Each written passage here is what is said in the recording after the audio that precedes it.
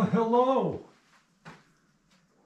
Hey, come on over. I got something to show you over here at the jig boring machine. Now, one thing I want to point out with this machine, it's a bit more accurate than many other standard machines. So you got to be a little bit more careful and pay a little more attention to detail. Now, one of them is centering your tool. And what I got a piece of paper in here, and let's say that's where the hole's going to be, the little wiggler there. Got the machine locked, and we're going to put a hole there. Okay, I'll pick this up. Now I'm going to show you the boring head we're going to use, and bring it over here. And this is a standard boring head. It is 50 thousandths per revolution of the dial. And it also has a vernier here that is in tenths of a thousandths. That would be off the diameter. Okay, so when you adjust this, the tool moves into this plane. And the sides have flats, and I'll show you why that is. Let me get this out. We'll put this in.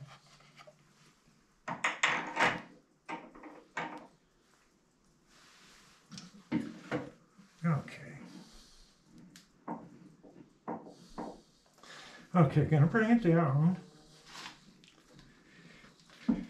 Now, I gotta lower this a little bit. That'll be good right there. Okay, so I'm gonna rotate this around so the tool's facing me. It's just easier. Now I'm gonna take a square and I'm gonna put it across the vertical way and bring it against the head, the flat on the head, and adjust the head just so it's square with the square. Okay, now that's pretty good. Now I'm going to bring the tool down, and you can see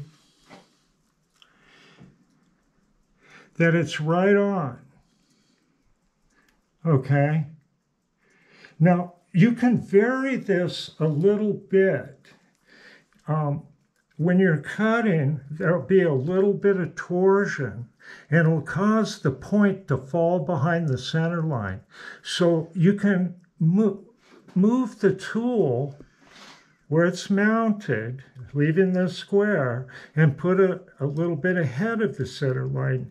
And sometimes that's good to do if you're having finish problems. Okay. So I wanted to show you that.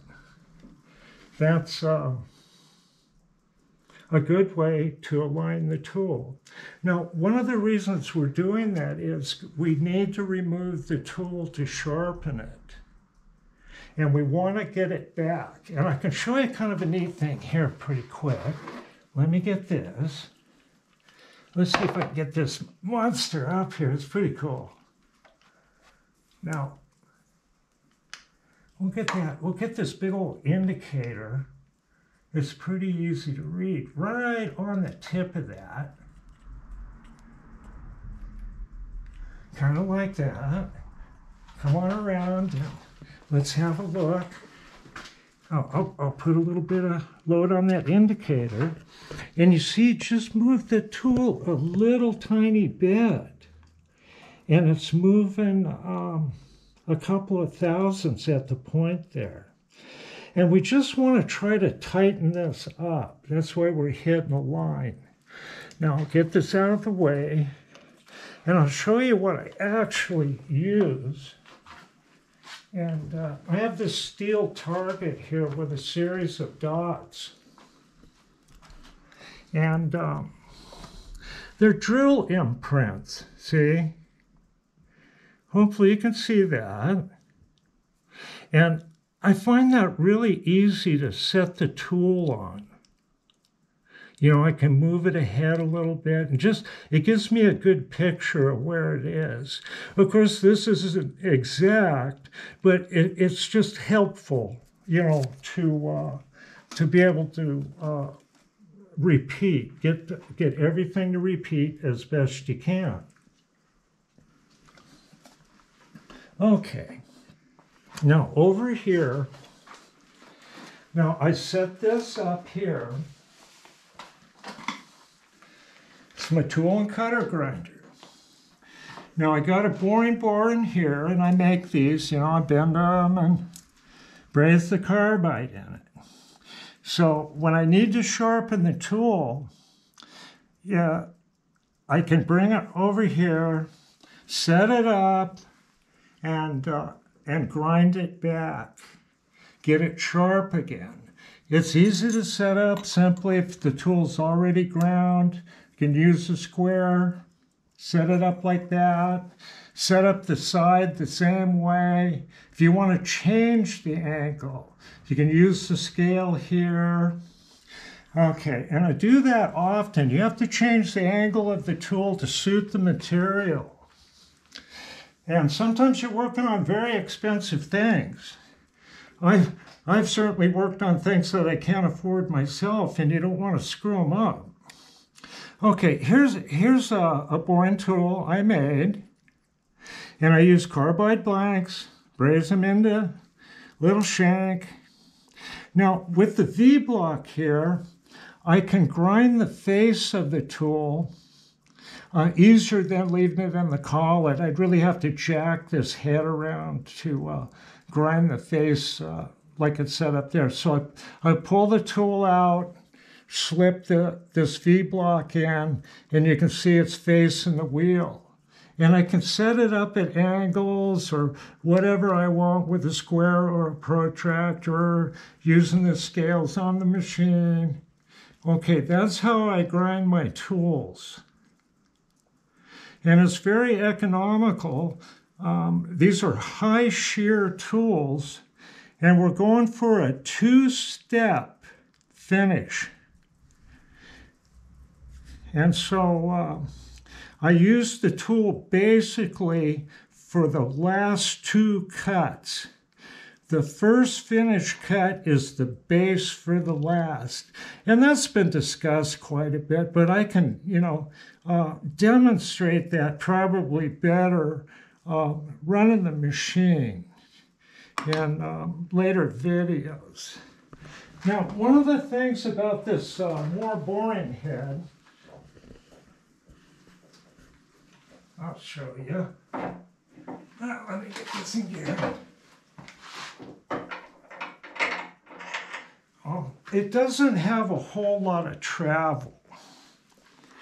So I make boring tools for larger holes like this. And Moore has a kit, an old kit, that used high-speed steel tools. And this is sort of modeled after that. I make this myself. I got this relief cut here so I can get the wheel behind it and grind it. So a tool like this will keep the head centered and more in balance. Now, if you're used to a regular vertical mill, one of the things you'll discover is that you can use longer boring bars and run the boring tools faster than a standard mill. And that's going to be fun to demonstrate later, I think. So there's a lot of cool things coming up, but I just wanted to kind of touch on a couple of those basics. And maybe I can point out a couple other things about the jig bore that might be interesting. Now, most machines, like a vertical mills, you gotta get a caliper. You know, you don't have much room. You have to move the knee or move the table. On a regular vertical mill is different than this because this has non-influence in table locks. So you can move these movements and get them back exact. But like on a regular vertical mill, I mean, you got to somehow get some calipers in there and measure that. And that's pretty tough. I mean, you could knock somebody out with this other end of this caliper. So we want to do things a little cleaner than that. And so we'll check our holes with dial bore gauges. They're much safer and better. Okay. So, well, I think I can come up with another video, maybe on some details, but I want to get to cutting holes for this thing. And I think that's what you folks want to see. This thing moving a little bit of metal, and it's a very friendly machine. There's nothing to be afraid of. It says in the manual, you can do light milling with it. And you'll find if you do anything the machine does not like, it will tell you. It's a very vocal machine. If you're using like an end mill that doesn't like it, this thing will shudder. All 4,000 pounds of it. So, okay. Till next time, thanks for tuning in.